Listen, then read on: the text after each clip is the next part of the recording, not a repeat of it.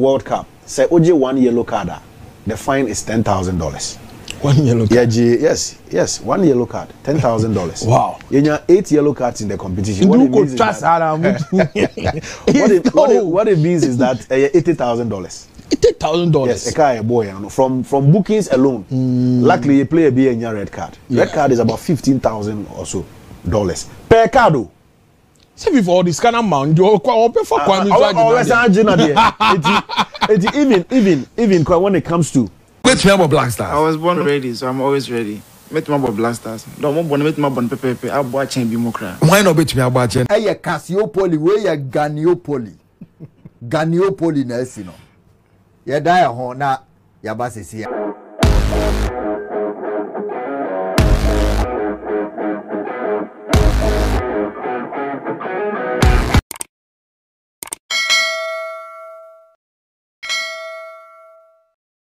My member back na yenshe ensem no ase.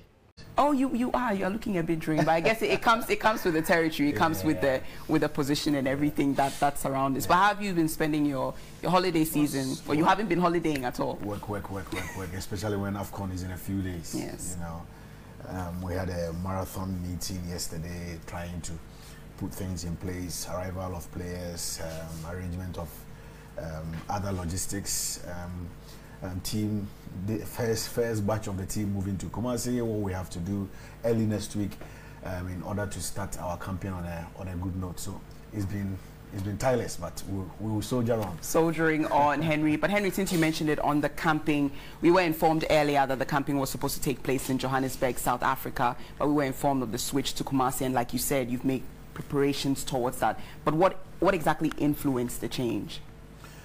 Well, I think that first of all, we sat down as an association and met the technical team of the BlackStars to decide on where to come. Initially, when we decided on when we began the process, a few options came up. The first option was to come to camp in Ghana. Once that option came up, the coaches gave reasons why it would be extremely difficult to camp in Ghana, because over the period they've always had challenges, but we find a way to manage it. And then because they are one-off games, you know, if you have a one-off game, it's quite different from camping for a very long period of time ahead of a competition. Yes. The scenarios are different. You need the right atmosphere, you need the right serene environment. The players, you need minimal or no distraction at all, you know, because you are focusing on a battle ahead, and it's not just one match, it's a number of games in the group stage, and then depending on how well you do, you make the next round, which influences the decision of playing behind closed doors. Absolutely. So eventually Ghana, Togo, Equatorial Guinea, Cameroon, Benin were all various options that we looked at, but the technical team thought South Africa was the most appropriate at the time. Then 3 days ago, the ministry called for an emergency meeting with the FA and the technical team, and the technical team gave the ministry reasons why it would be extremely difficult to camp in Ghana. Today, as we speak through the ministry, they have assured us that whatever we need to make the campaign in Kumasi a success would be provided. Here I'm talking about trying as much as possible to make sure we don't meet the crowd anytime we arrive at the Babayara Stadium, because the coaches want to train behind closed doors across the period. And also the hotel of the team will need adequate security as much as possible. Sometimes you wake up in the morning, you get to the lobby of the hotel and it's full. You know, there are fans waiting, there's media. Friends, parents, relatives, they're all coming there for one reason or the other. And we are in Christmas, so you know the demand is high. Very high. So we've looked at all these things, and eventually the decision was that we shift focus from Johannesburg to Kumasi. As we speak, the advanced team have arrived in Kumasi to put things in place. Some of the players who are off competition, I mean the leagues that are on break, most of them have already arrived. Those who were playing in the English league, we're expecting them to arrive hopefully tomorrow, Monday, so that we shall begin camp on Tuesday. Now, let me also mention that as part of plans to build up to the tournament, we are expecting Chris Hilton in town today or this evening, and plans are that hopefully next week, early next week, he will meet the press, review his final squad, and then also speak to issues that have come up in the last couple of weeks, the last week, and in the last few days. I think it also helps shape the narrative in terms of his readiness for the tournament, what has been his challenges, if indeed he needs anything in terms of support, availability of equipment and what have you, so that we will be in the right frame of mind. Once we move into preparation move, there wouldn't be distractions and all that. So we are hoping to do that hopefully early next week, and then after which we will announce the possible opponent or the next opponent once Botswana is off the radar. Definitely. I was just coming to that point because we were informed again that it was Botswana that the BlackStars were going to face. But of course, that was influenced by where you were going to be camping initially. So now that we're going to be camping in Kumasi, are we looking at some governing countries? Well, one of the reasons why we eventually decided to camp in South Africa was because of the Botswana friendly, like you mentioned. Initially, we thought of camping in Togo because we had begun discussions with Algeria because we knew the Algerians were coming to Togo. A few issues came up, so we couldn't finalize that particular deal. So that was off, or it fell through. Then Equatorial Guinea was another option. They agreed to play us, but the technical team said they were not, convinced about the facilities in Equatorial Guinea, so that friendly was also called off, and then we had to confirm the Botswana one, and once the South Africa, schedule was confirmed. Today, as we speak, we have spoken to, luckily enough, Anila, luckily enough, Namibia are in Ghana. Exactly. So as soon as we heard from them, some of these things, you can never do it without contacting the Football Association in that country. So they spoke to us, they were coming to Ghana, we made all the arrangements for them, we put everything in place. I think their conditions are okay now. Initially they said they would play against 2 club sides and then play 1 high-profile friendly match. But once we decided to cancel the trip to South Africa, we engaged Namibia and they have agreed to play us. So we will play Namibia on January 8th at the UNIDEK Sports Stadium, and that will be the only friendly match that the team will play before we plane to Côte d'Ivoire. Definitely, but looking at how things stand on the table right now, Henry, are you worried about the time that it takes to reveal the squad for the BlackStars? Because day in, day out, when a lot of competitions are coming up, there's a lot of conversation that surrounds it. On social media, there are a lot of people who have negative comments. There are a lot of people who feel like there's a lot of influence when it comes to the governing body of the Football Association in the first place. But what do you think exactly the reception would be like for the squad? Well, these perceptions would always exist.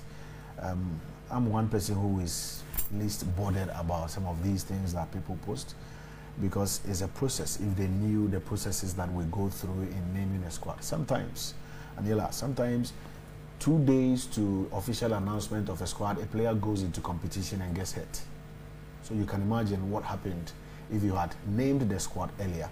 Now, we have been waiting because we still had players who were in competition or who had games to play. Over the week, Jordan was in action. You pray he doesn't get hurt because he's one of your key players. Then on Thursday, Kudus played against Arsenal. You pray he doesn't get hurt because, again, he is one of your most influential players. Now, you cannot name a squad when these things are lingering on your mind. As we speak today, Alexander Jiku has a game in Saudi Arabia. It's a Turkish Cup game. They have moved the game from Turkey to Saudi Arabia. And again, you have to pray he doesn't get injured. So all these things go into, the plans, the the projections you make in finally announcing a squad. Luckily for us, some of the leagues are on break, so the players have come home, and it is our hope and prayer that none of them came back home with any knock, any injury for us to, be worried about. Again, one funny thing, depending on the mood of a player, he can pick up a phone and call the head coach on any day and say, I'm sorry, I'm not coming. Or, okay, I have a family problem, so I do not think I am in the right frame of mind to join the team. And these things happen regularly. The only thing is that these coaches come out with the explanations without necessarily touching on some of these nitty-gritties, but they happen almost every time before we make squads public. So, like I mentioned, at least we've provided the 55-man provisional squad to CAF. We have until January 3 to name the final squad. We have issues with Thomas. We have issues with Tariq.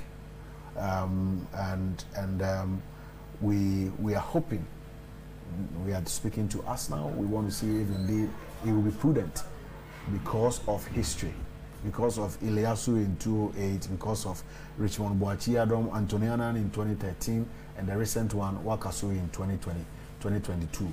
So we want to try as much as possible and name a squad that is injury-free, that has no situations regarding injuries, and then you go into a tournament thinking, oh, you will get better after your first 2 matches, or you get better after your first one. That will definitely affect the team. Absolutely, it affects the team greatly. Kudus couldn't make it the last time because we were hoping Ajax would allow him to come. He never came, and I'm sure it is one of the reasons why our play pattern was so poor in the last competition. So I just want people to calm down. Chris is arriving tonight. When he arrives, he will meet management. We will iron out all the fine details, and then early next week, before we start camping, he will make the squad public and he will speak to the media.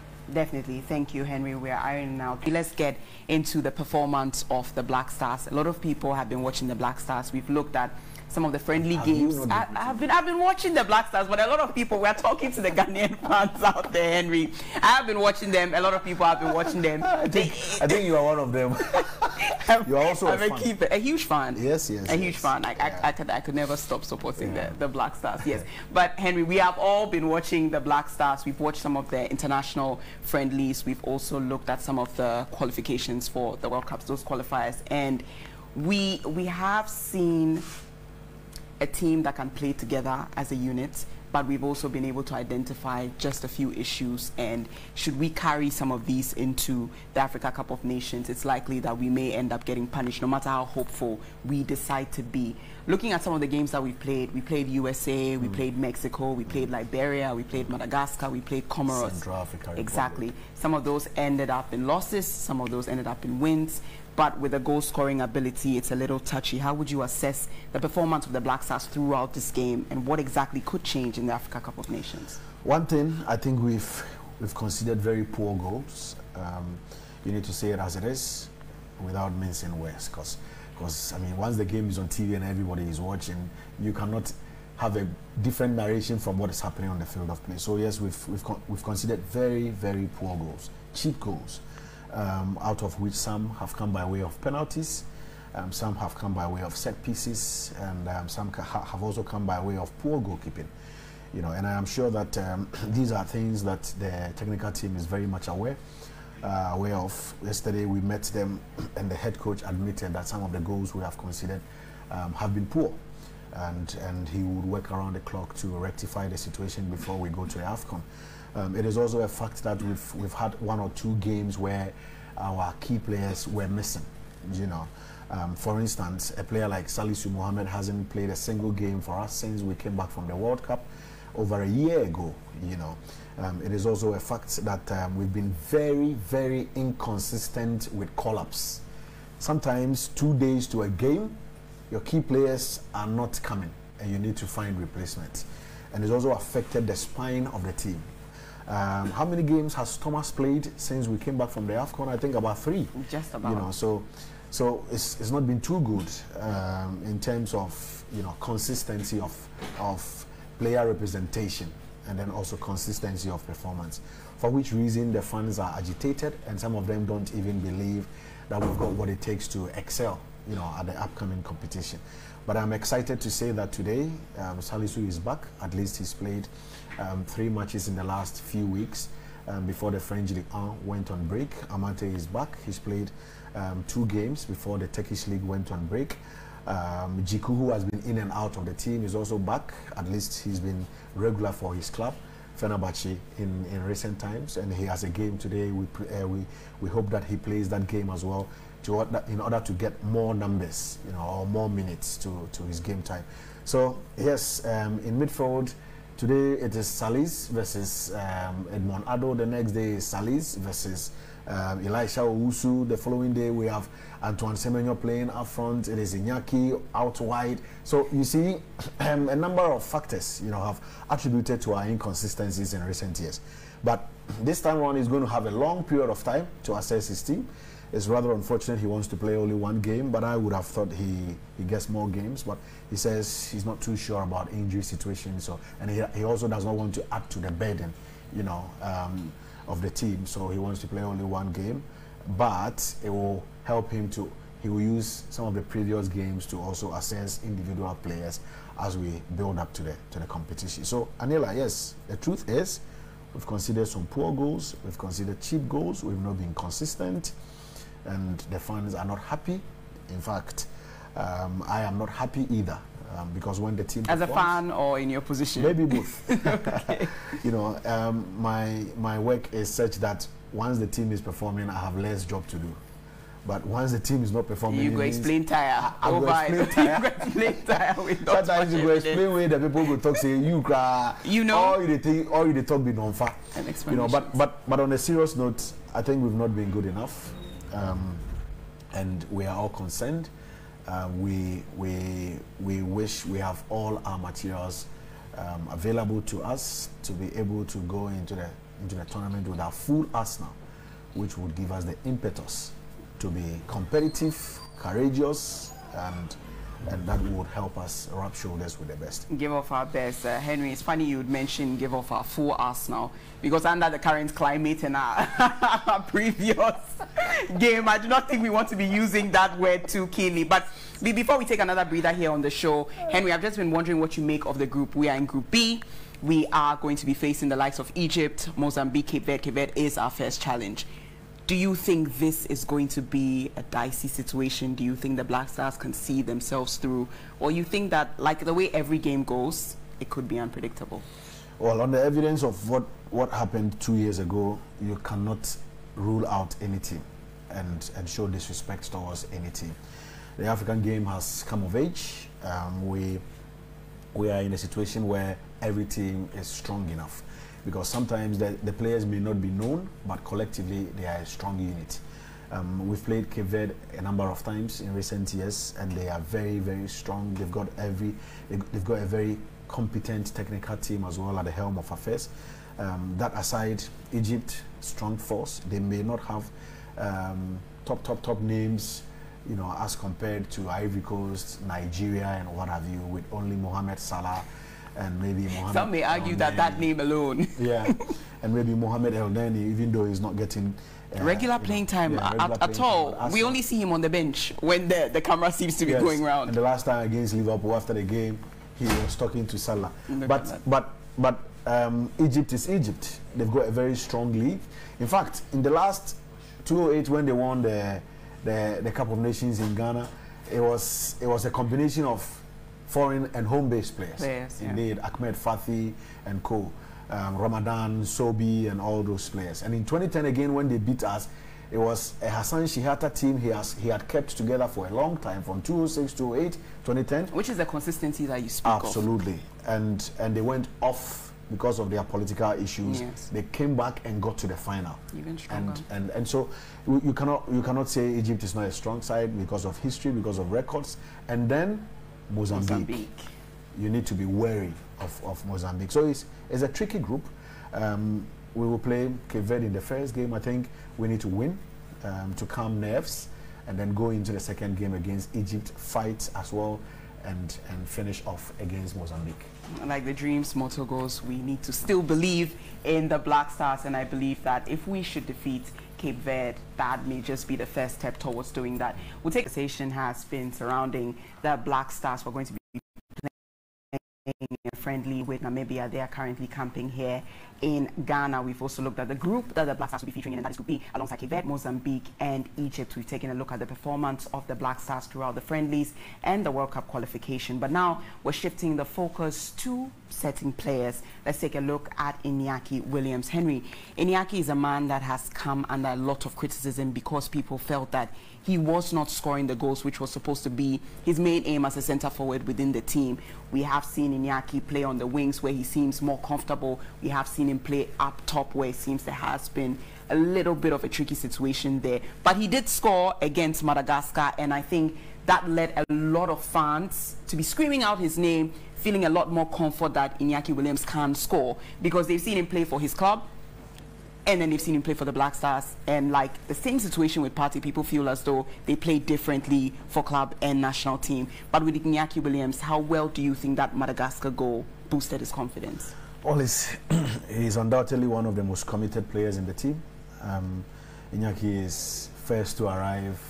INAKI is first to get to the team bars, and he's always very focused, very, very focused. It's unfortunate things have not been positive since he pulled on the shirt of the Black Stars from last year's World Cup in Qatar, but he's never given up, and that is the spirit. That is one thing I like about him. He has a spirit of never give up. He always tells his teammates that he would continue to fight until he gets his first goal. I remember interviewing him when we were about to play against the USA, and he said he would score.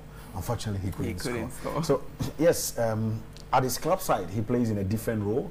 The coach has explained time and time again that maybe he grew up from the academy. He spent all his time in the club. They know all his attributes. They know how to make him function, and so it will be almost unfair to compare what happens at Atletico to what happens in the Black Stars, because we don't play the same kind of football. The scenarios and the situations. Even the time that you have with the player. Even the time you spend with the player as well. But it's good he scored, against Madagascar in the last game. He had a good game. He did not only score, but I think it's been one of his best games I have seen. He was able to express himself. He touched the ball more than the number of times he has been deployed as a center forward. He was able to dribble, pass, run into spaces, run into channels, expect the ball. He's able to hold on and give the ball and lay a pass. And so for me, honestly, the performance against Madagascar was absolutely top notch. And then he capped it with that goal in the 95th minute. Unfortunately, he couldn't continue in the Comoros game, but I think he's one of our best players. He's one of our best assets going into the Cup of Nations. We need to encourage him. Again, Anila, you play in Europe. You've spent all your time in Europe. Suddenly you come to Africa. The weather is different. The pitches are not the same. And so these are even the fan reception is different. Even the fan reception. And sometimes there's one thing we seem to forget, that center forwards are the players who touches the ball the least number of times in every game, depending on where he plays. If it's just a center forward and he runs into channels and space and he expects the ball and the ball doesn't come, he becomes useless. That's about it, because you are only really useful up top. Up top, and you cannot be the goalkeeper and right back and everything. You only expect that they send you the ball for you. Are you going to go back in defense? So when there's a counter, you'll be found wanting. No chance. You can't do that. So these are some of the factors that I've attributed to INAKI's goal drought. But at least he has one goal for us. He has opened his account. And he has opened his account. All of us were happy on the day. Very. And then he was looking good. He came to me and said, "Kwaku, go no about then he said, Bebre Beba. We are sure. We wish him the best of luck, and I pray things actually work out, especially for this AFCON. It can only get better from here. Now, Henry, before we go, let's just shift the conversation very briefly to Thomas Partey. Thomas Partey is a player that I think a lot of people have already been looking at Thomas Partey because of his prowess in the midfield. we didn't see a lot of injuries with Atletico, even though they were happening, but I don't think that the spotlight was there as much concerning the conversation around him. Coming into the Arsenal front, there were quite a bit of injuries here and there. We saw him gel with different players in the midfield. Even before Xhaka left, we saw the kind of combination that they posed. But when we situate him in the Black Stars, do you think it's any different from what you see against Arsenal? Yes, I have known Thomas for 15 years because I worked with him when he was at Tema Youth. He's a player who loves to see the pitch because of his long balls, because of his vision. His height. He can't miss anything. And the ability to locate players in difficult, positions on the field of play. So that is one of his attributes. It is unfortunate that Thomas has had to deal with injuries at Arsenal. I mean, too many times. Too many times. He's had over 8 different injuries at Arsenal. Sometimes he undergoes the knife. Sometimes he stays out for a very long time. I haven't spoken to him in recent times, but the conversations we've had with the coach met him, I think 4 days ago. Chris met him, I think 4 days ago, to speak to him, to find out if indeed he will be able to come to the AFCON. We are also dealing with the medics of Arsenal to get the recovery schedule or itinerary, after which we will decide whether to include him in the team or to keep him out of the squad. Definitely. So yes, on any day he's brilliant. On any day he's an exceptional player, but it's unfortunate that he's had to deal with these kinds of injuries. You spoke about what he does at Arsenal and what he brings to the Black Stars. He plays with different players. The game pattern in England is completely different from what happens, in the Black Stars. There have been occasions where he plays in the pivot as number 6, and plays with another number 6, 2 defensive midfielders, and one needs to go at one point for the other one to stay. Fall back a little. I think he had quite a good tournament in Qatar, with the exception of the Uruguay game. And the Uruguay game, I don't know which player stood out, in that game that we lost. So it looks like history was just stepping on us. Yeah. So yes, Thomas on any day is a good player, but it is what it is.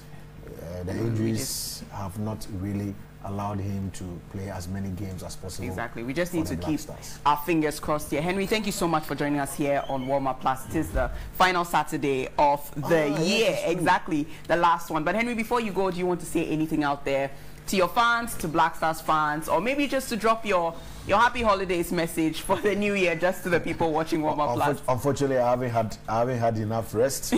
Because man is working. Yeah. But Merry Christmas to our viewers, and a prosperous New Year to all of them. I just want to say that our Black Stars is not shining the way we wanted. Okay, but it is not, all is not lost. I think that we have 1 week and a few days to prepare for the competition. The players are very much aware of what happened in Cameroon 2 years ago. They want to correct the wrongs. Luckily, we have one friendly match to play. Early next week, the coach will announce his squad. Let's all rally around the flag, support the team, and push the team to the highest height. This is what we have. It's not about any player. It's not about your dislike for a player that will or should make you, dislike the team.